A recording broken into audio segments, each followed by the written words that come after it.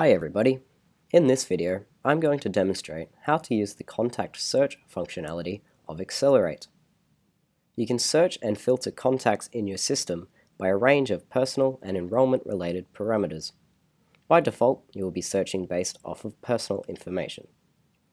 Once you have conducted your search, you can view a contact record by clicking the contact's name.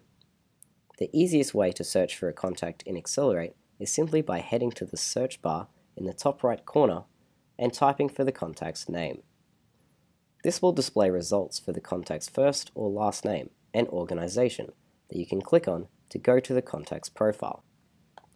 This search bar can also be used to search contacts via their contact ID.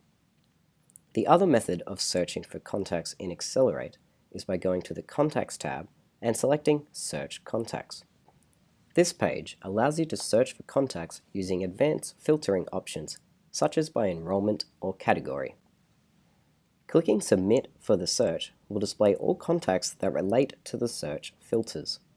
On this page, you can view a contact by simply clicking on the contact's name. In summary, this video has outlined a brief usage of the search functionality in aXcelerate to find contacts in the system. Hopefully this series has provided you with a working knowledge of the core functionality of aXcelerate. Feel free to contact your onboarder with further questions regarding your aXcelerate usage.